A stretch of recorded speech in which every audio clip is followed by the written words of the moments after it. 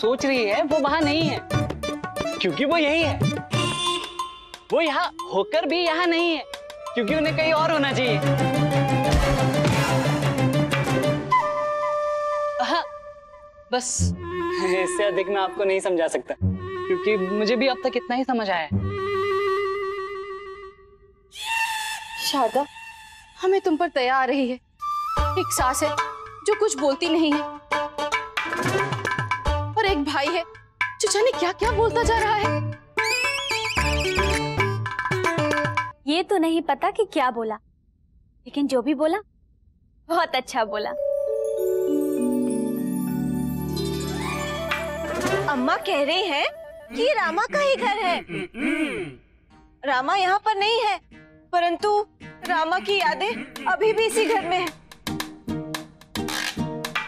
यही इसका भाई कहना चाहता है, अर्थात मेरा भाई कहना चाहता है। नहीं नहीं, मैं तो ये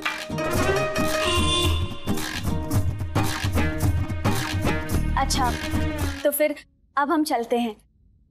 नहीं नहीं, आपको भास्कर के साथ खेलना था ना। रुकिए, हम उसके खिलौने अभी लेकर आते हैं। नहीं, आज का कार्य तो हो गया। हमारा आशय है कि हमें एक अति आवश्यक कार्य याद आ गया है,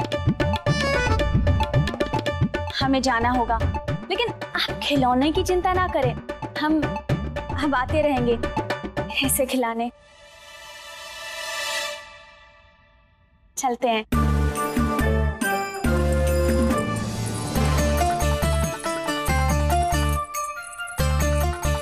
मुझे ये गुरु माता और गुरु बहन दोनों समझ नहीं आई। मुझे खिलाने आई और फिर खिलाकर भी नहीं गई। लगता है आज मुझे शारदा ने अच्छे से नहीं नहलाया।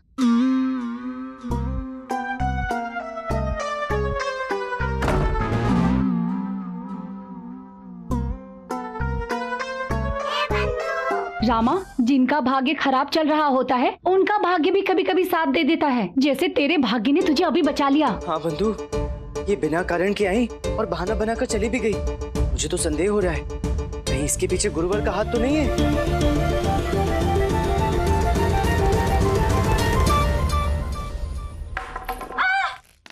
अम्मा, अम्मा क्या हुआ अम्मा? अम्मा, हम आपके हाथों के और मुख के संकेत समझ सकते हैं, आपके पेट की नहीं। अच्छा, पेट दर्द है, पेट में दर्द है। समझ गए अम्मा, समझ गए। आपके समझ क्या गई? तो कुछ करते ही नहीं है। अब पर क्या करें अम्मा?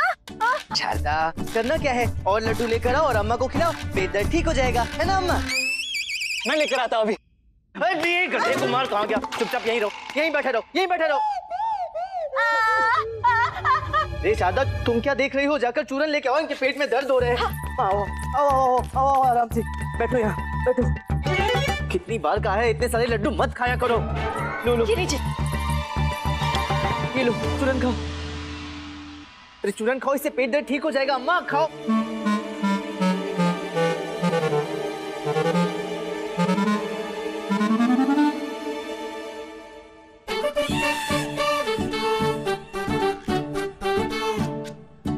अम्मा, चूरन को चूरन की तरह ही खाते हैं, भोजन समझकर उस पर टूट नहीं पड़ते। सही परिणाम चाहिए तो चूरन को चूरन की मात्रा में खाओ ना। ये खाओ खाओ खाओ चूरन। प्रणाम महाराज। विजयनगर के पड़ोसी राजा विश्वेश्वर राव ने आपके लिए कुछ उपहार भेजे हैं। राजा विश्वेश्वर राव जी की तरफ से उपहार में मानव स्वरूप 2 पुतले भेंट किए गए हैं। महाराज, हमारे पड़ोसी राजा विश्वेश्वर राव जी पूर्व में विजयनगर के विरुद्ध हमारे शत्रुओं के साथ मिलकर विरोध प्रदर्शन करते आए हैं। ये कभी भी हमारे विश्वास पात्र नहीं रहे महाराज। जी महामंत्री जी, हम भी यही विचार कर रहे थे कि राजा विश्वेश्वर राव जी हमारे लिए उपहार भेजेंगे। क्यों? ये बड़े संशय का विषय है महाराज। यदि हमें हमारे पड़ोसी राज्य की मंशा और उद्देश्य की स्पष्टता न हो तो हमें उनसे कोई भी उपहार स्वीकार नहीं करना चाहिए। अतः हमें ये उपहार उन्हें वापस लौटा देने चाहिए। क्षमा कीजिए महाराज, आपकी अनुमति से हम इस विषय में कुछ कहना चाहते हैं। अवश्य गुरु, कहिए। महाराज, हमारे पड़ोसी राजा ने आपके सम्मान में उपहार भेजा है, और यदि हम उपहार लौटाएंगे तो राजा विश्वेश्वर राव जी की उस भावना का उपहास होगा जिस भावना से उन्होंने आपके समक्ष मित्रता का हाथ बढ़ाया है। महाराज, ये अवसर है शत्रुता को मित्रता में बदलने का। आज मित्रता होगी, कल संधि होगी, और फिर आवश्यकता पड़ने पर आपके साथ खड़े होने वाले कंधों में एक कंधा राजा विश्वेश्वर राव जी का भी होगा। हमारी सलाह है कि उपहार स्वीकार किया जाए। परंतु गुरुवर, हम ये गुरुवर का कथन सत्य है महामंत्री जी। गुरुवर, हम आपकी सलाह स्वीकार करते हैं और वो उपहार भी स्वीकार करते हैं। धन्यवाद महाराज। महामंत्री जी, उन पुतलों को भीतर लाने की अनुमति दी जाए।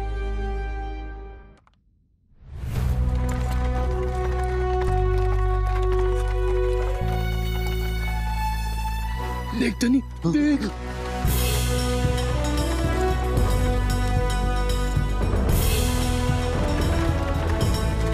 पुतला, मानो रूपी पुतला। वाह वाह वाह वाह।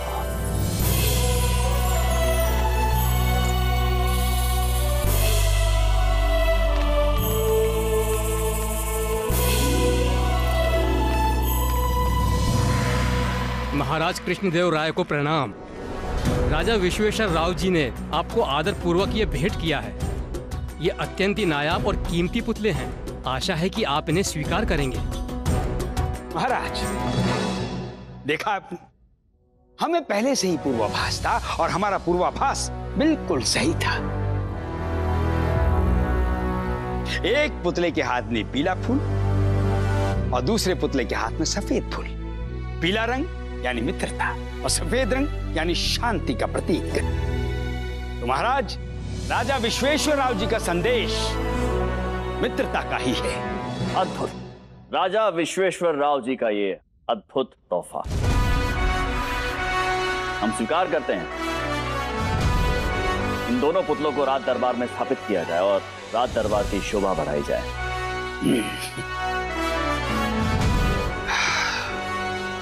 और महामंत्री जी, राजा विश्वेश्वर राव जी के लिए एक विशेष धन्यवाद पत्र लिखा जाए। अवश्य महाराज। जी गुरुजी। ये माहौल देखकर तुम्हें कुछ याद आया? कुछ समझ में आया तुम्हें? महाराज हमारी सुन रहे हैं, अभी तू हमारी बात भी मान रहे हैं।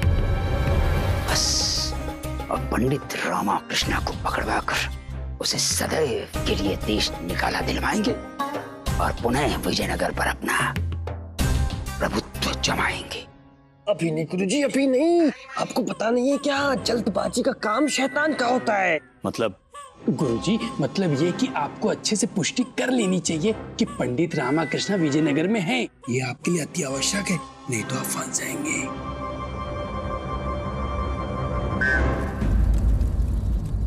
बैठो बैठो बैठो। अम्मा, ये लो, ये वाली औषधि पियो। पियो, सब ठीक हो जाएगा। पियो पियो, अच्छी निद्रा भी आएगी। हाँ हाँ हाँ, कड़वा है। शारदा, अब अम्मा को गहरी निद्रा आएगी। तुम इनका तकिया और चादर यहीं ले आओ, हम इन्हें यहीं सुला देंगे। हाँ जी।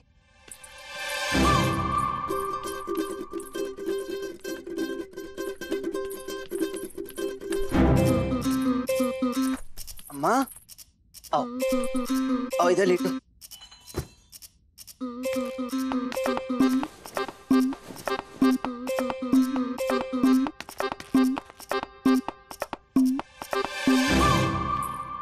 मैंने इनकी औषधि की मात्रा दुगनी कर दी है। अभी कल दोपहर से पहले नहीं उठेंगी। पता नहीं क्यों आजकल मेरी परछाई से अधिक संकट मेरे पीछे पड़े रहते हैं। संकट से याद आया, गोविंद कहाँ है? कहाँ है? बाहर बैठे। बाहर क्या कर रहा है? उसे कहो अधिक बाहर ना रहे, अंदर आकर सो जाए। कहो। जा रहे।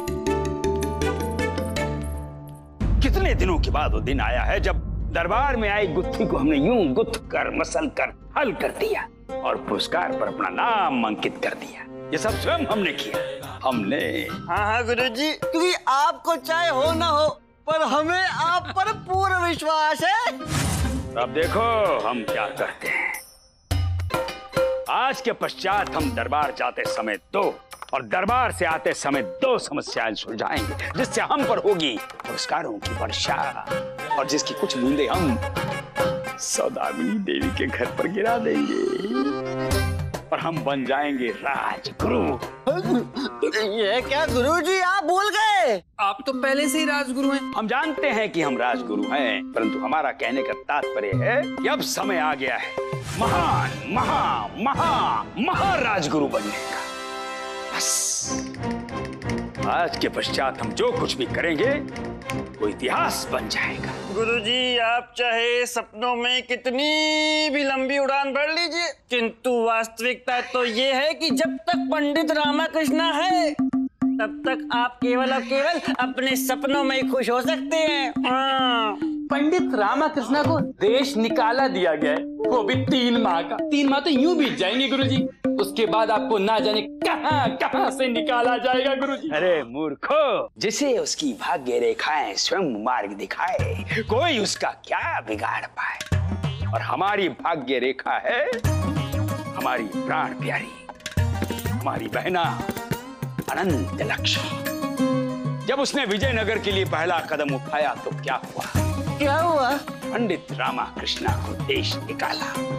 और जब वो यहाँ आई तो क्या हुआ? क्या हुआ?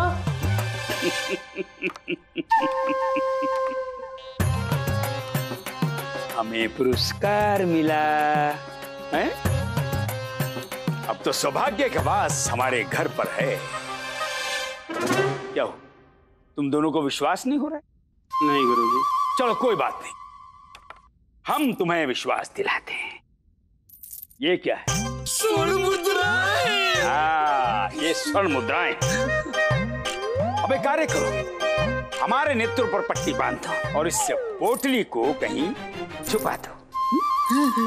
उसके पश्चात 1 से 10 तक गिनो। यदि 1 से 10 के मध्य हम इस पोटली को नहीं खोज पाए तो फिर ये पोटली तुम्हारी। अभी नहीं, पहले हमारी आंखों पर पट्टी बांधो। पट्टी बांध, जल्दी बांध पट्टी। बांध दिया गुरुजी पट्टी। ठीक, अब पोटली को छुपा दो।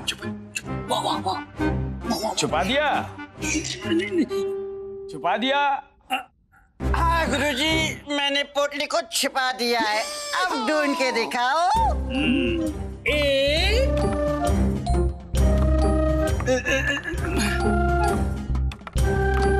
2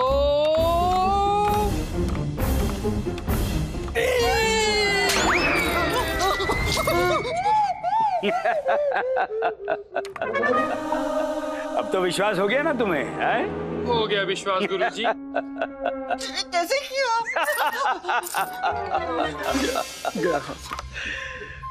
पंडित रामाकृष्ण,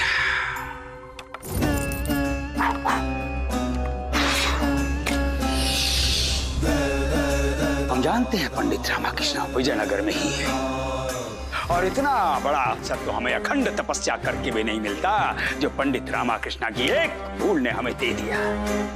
धनी-मनी, चलो अभी इसी समय पंडित रामाकृष्ण को दबोचते हैं, शोर मचाकर सबको जगाते हैं, रातों रात आपातकालीन दरबार बुलाते हैं, पंडित रामाकृष्ण के लिए विजयनगर का सूर्य सदैव सदैव के लिए डुबाते हैं और इस सोई हुई रात्रि में हम अपना भविष्य बनाते हैं।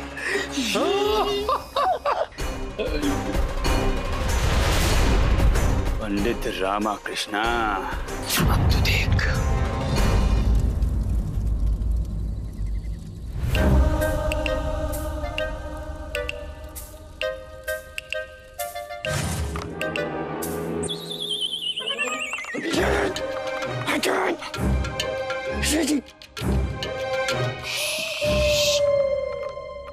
ये आचार्य और उनके दलदल में डूबे हुए दल मेरे घर में चोरी करने आए हैं या फिर मेरे बापू को पकड़वाकर मेरे भविष्य की खुशियाँ चुराने आए हैं।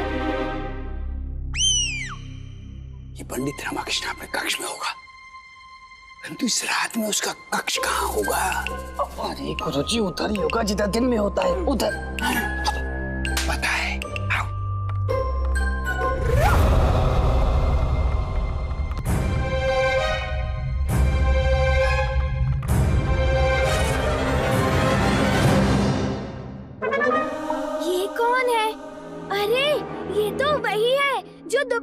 मुझे खिलाने आई थी। ये हो क्या रहा है यहाँ?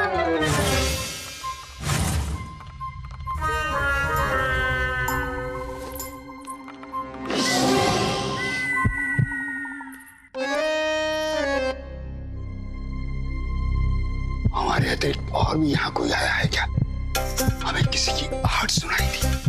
गुरुजी, मुझे तो अंधेरे में कुछ दिखाई नहीं दे रहा है, आपको सुनाई कैसे दे रहा है? गुरुजी, आपको अपनी आहट सुनाई दे रही होगी। चल चल चुप चुप, आवाज मत करो, अकल के अंधो, आवाज मत करो, अन्यथा पंडित रामकृष्ण के स्थान पर हम पकड़े जाएंगे।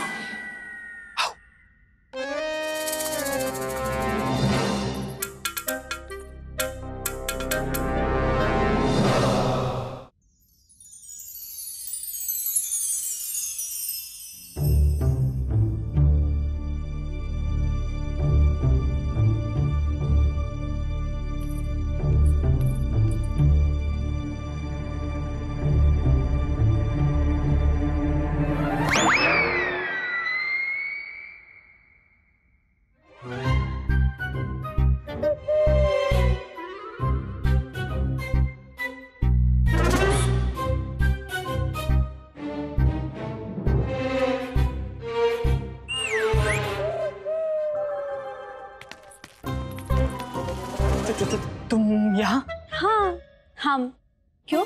तुम किसी और की प्रतीक्षा में सो रहे थे? नहीं, मैं तो नींद में सो रहा था। वो वाह है, हाँ वाह। वो बालक? हाँ, तुमने तो कहा था ना कि तुम भास्कर को खिलाने बाद में फिर आओगी। हम उससे नहीं, तुमसे मिलने आए हैं। चलो, हमें तुमसे कुछ बात करनी है। पर अभी क्यों? इतनी रात को किसी ने देख लिया तो? अरे कोई नहीं देखेगा, चलो ना। नहीं नहीं नहीं नहीं,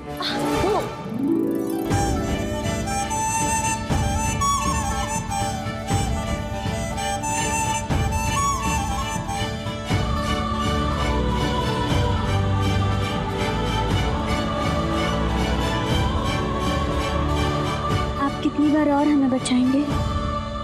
पता नहीं, अब तक 2 बार हो चुका है। पर तुम इतना गिरती क्यों रहती हो? ये तो हमें भी नहीं पता। अब हम तो तुम्हारा धन्यवाद करने आए थे, हमें बचाने के लिए।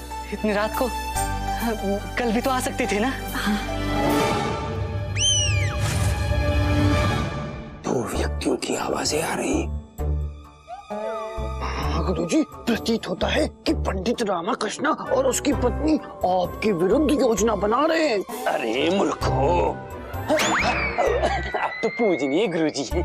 मूर्ख तो ये है? आवाज अंदर से नहीं, उस तरफ से आ रही। अर्थात पंडित रामकृष्ण वही है।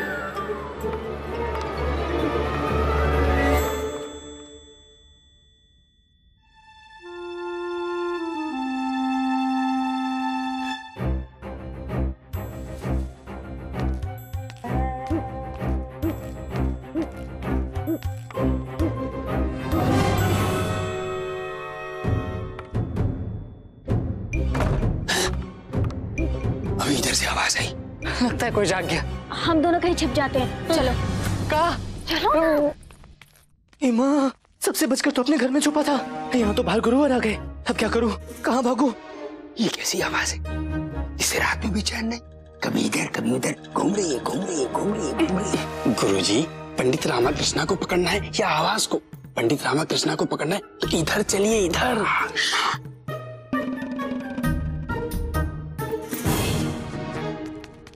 शादा, शादा। क्या है? गुरुवर, हमारा घर है क्या?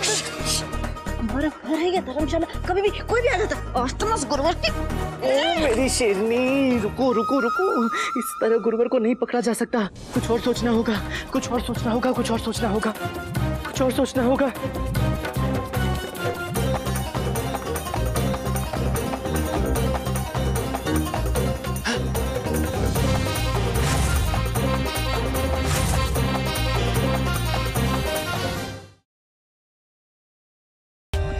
For more updates, subscribe to our channel, click the show links and enjoy watching the videos.